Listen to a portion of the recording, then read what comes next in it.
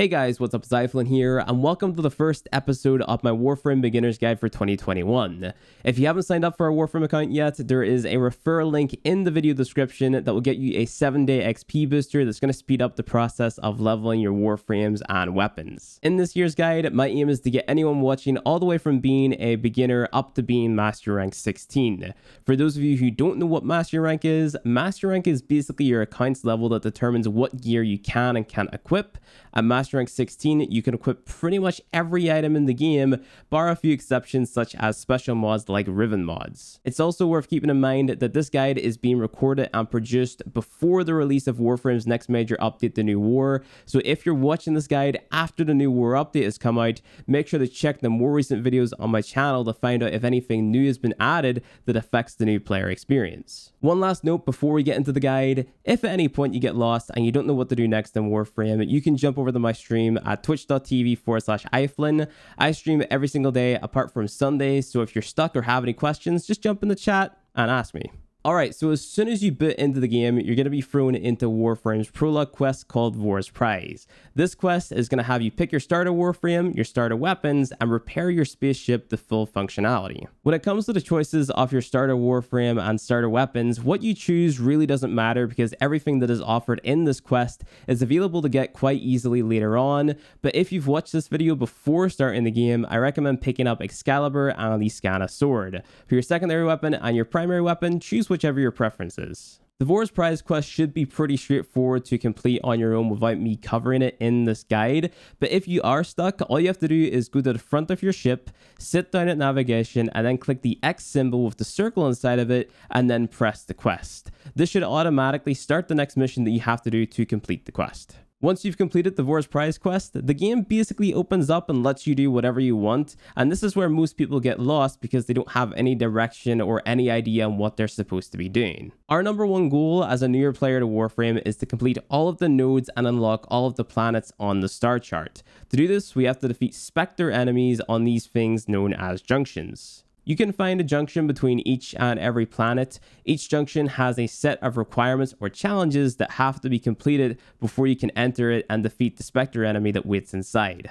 After Vors Prize, the only planet that you've got access to is Earth, and the next planet that we want to go to is Venus because we have to do things on Venus and on Mercury, which Venus leads to, so we can get to Mars. We have to complete all of the missions leading to the Venus Junction and complete all of the Venus Junction's requirements before we can enter it. So if you hover over the Venus Junction, you'll see that it asks us to complete the Vors Prize quest, which we've already done, collect 20 mods, apply 4 mods to a single Warframer weapon, and finally upgrade a mod to rank 2 or higher. Now you might be asking yourself, Flynn, what is a mod? A mod is basically like a card that you can get from killing enemies and completing missions that you equip to your Warframes and weapons to make them stronger. Mods dropped by enemies look a little like this, and then whenever you complete a mission, on the results screen of that mission, you can see all of the mods that you got from it. Modding is a very important part of Warframe, as mods are what determine how powerful your frames and weapons are and what they can and can't do, which is why there's such a heavy emphasis put on modding at this first junction. What I want you guys to do is play and complete every mission that you can on Earth. While doing this, you should get the 20 mods that's needed to complete the requirement on the Venus Junction. The missions on Earth are going to introduce you to a fair few of the game's game modes. Some are easy, some are a little complicated. You should be able to get through all of them just fine with the Lotus explanation, so I shouldn't really need to go in depth with any of them. But the only one that I would maybe avoid is Interception, because it's a mission where it has 4 flags. Enemies are going to spawn in waves, and because you're a newer player, you're not going to be able to kill all of the enemies fast enough to stop them from capturing the flags. You've got to hold on to the flags so you can get enough points to complete the mission, so you're just going to get overwhelmed and you're probably going to fail the mission. So I would avoid interception missions for now. As you're completing these missions and killing enemies, your Warframe and the weapons that you're using are going to be leveling up. Now this is important because the higher level of Warframe or weapon that you have, the more mods you can equip to said Warframes or weapons. This is especially important to us right now because one of our junction requirements is to equip 4 mods at once to a single Warframe or weapon. Once you've completed a few missions, go to the arsenal that you installed during the Vors Prize quest, hover over either your frame or weapons, and then press upgrade. This is going to take you to the modding menu where we can equip mods to our weapons or Warframes. Now, if you take a look at any old mod, I'm going to be using Vitality in this example, you'll see that it has a number, a shape, and a few circles or balls at the very bottom, along with the effect that the mod has on your frame or weapon. The number is the amount of capacity that the mod needs to be equipped to a frame or a weapon. You can view the amount of capacity your frame or weapon has at the top left-hand corner when you're on the modding menu.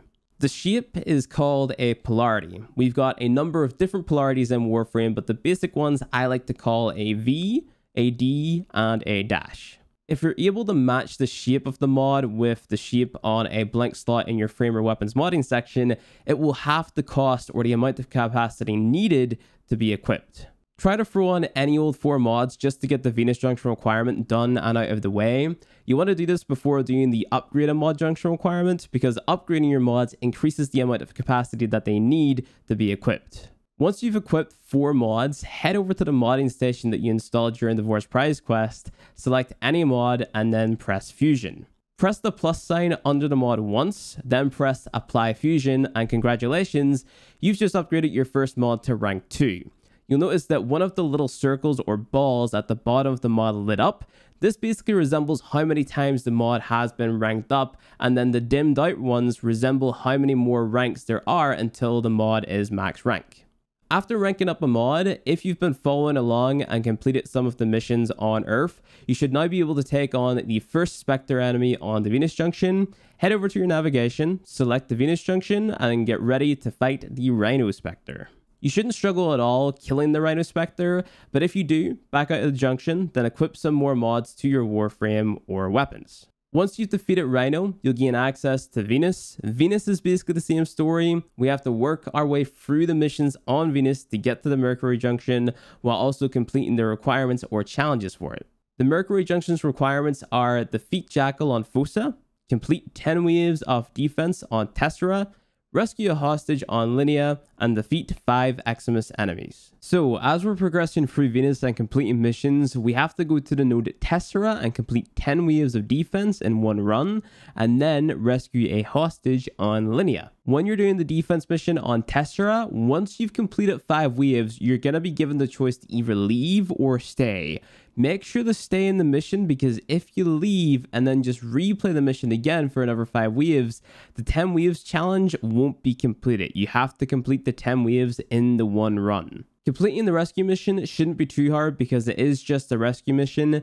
The best tip I can give you though, if you're struggling, is to not wait around for the hostage. If you speed through the mission when you save them from their cell, they're going to teleport behind you and then avoid taking damage. If they end up going down, obviously turn back to revive them, because if you don't, you're going to fail the mission. After you've completed your 10 waves of defense and saved the hostage on Linea, make your way over the Fossa as quick as possible. Along the way there, you should have just casually killed the 5 Eximus enemies that you needed to kill for the junction requirement without even noticing.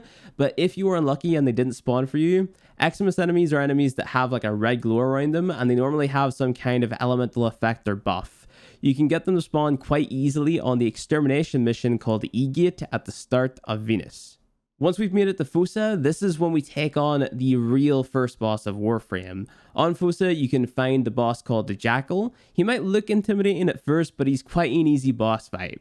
Just keep on shooting his legs, and eventually he's going to curl up into a ball and start rotating around, shooting out 4 lasers from below him. To avoid these lasers, you can either run away from them, or you can join the Cool Kids Club and bullet jump over them by crouching, looking up into the air, and then pressing the jump button. Once he's done with his laser attack, he's going to fall down from the air, and then he's going to go into a down but not out state. You can walk up to him now and stab him with this thing called the Parazon, which is basically a hidden blade ripoff from Assassin's Creed. Rinse and repeat this process until you've done it 4 times, and boom, you've killed your first actual Warframe boss. At the end of the mission, you're going to notice that you got a part blueprint for the Warframe known as Rhino. You're going to get either the neuroptics, the chassis, or the systems. If you want, you can replay this mission until you get all 3 part blueprints, as we're going to need them later on to craft the Rhino Warframe, or you can progress forward for now and then come back later whenever you're stronger if you find this fight too difficult or too long for your liking. If you've got this far, you may have noticed the pop-up on your screen telling you that you've qualified for the Mastery Rank 1 test. If you've qualified for it, go ahead, pause the game, press Mastery Rank Up, and then press Begin Test. The first Mastery Rank test is quite simple. Kill the bad guys and then kill all the bad guys until the test is done, and then congratulations, you're now Mastery Rank 1. After killing the Jackal, you should be able to enter the Mercury Junction, where you have to kill the Spectre. Again, this fight should be pretty simple, but if you're struggling, back out of the junction, throw on more mods, or you can upgrade the mods that you've already got equipped by going to your modding station, implying you've leveled up enough to keep those mods equipped when they're leveled up. Once you gain access to Mercury, while you're at your navigation, press the X with the circle inside of it at the top right hand side of your screen, and then start the Once Awake quest. We have to complete this quest to access the Mars Junction. This quest is just as straightforward as the prologue quest, so you shouldn't need my help to complete it. Just play through it at your own pace. After the Once Awake quest is completed, make sure that you've completed the node called Susi on Mercury, as this is another Mars Junction requirement that we need to take care of while we're still paying attention to Mercury. Once Susi is completed, we're heading back over to Earth. The last 2 things that we have to do to complete the Mars Junction requirement is to defeat 150 Frontier Grenier enemies on Earth and to collect 500 Rubido, which is a resource that drops on Earth. The mission that I recommend playing for both of these requirements is called Everest on Earth. Everest is an excavation mission where drills are going to drop from the sky. It's your goal to protect and power these drills until they're done.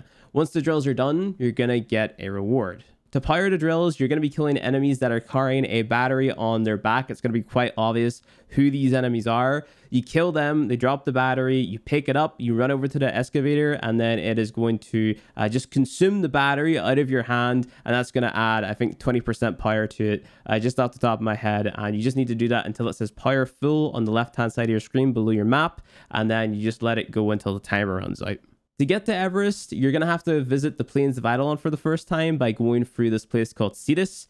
In Cetus, there is a bald man that stands next to a big gate. He's going to give you a bounty to go and do. Pick up the bounty from him, head into the plains, complete the bounty, then go back to the big gate that you used to enter the plains. Then you can pause the game, leave Cetus to go back to your ship. You're going to be able to track the progress of the last 2 requirements by just hovering over the Mars Junction. And then once you've completed both, make your way towards the Mars Junction by completing Eurasia, then enter the junction and kill the Frost Spectre. Now, I'm not going to cover what we have to do on Mars in this video because there's a lot more to it and we're running short on time, but I am going to give you guys some homework to do before we move on to the next video. So in Warframe, there are missions called spy missions where you have to steal data from 3 different data vaults. These 3 different data vaults hold different rewards, and which reward you get at the end of the mission is determined by how many data vaults you opened up in one run. We have these things called drop tables or rotations in the context of endurance missions, where different milestones will give you different rewards from different drop tables. So in a spy mission, if we only opened up 1 vault and failed the other 2, we would get a reward from drop table A.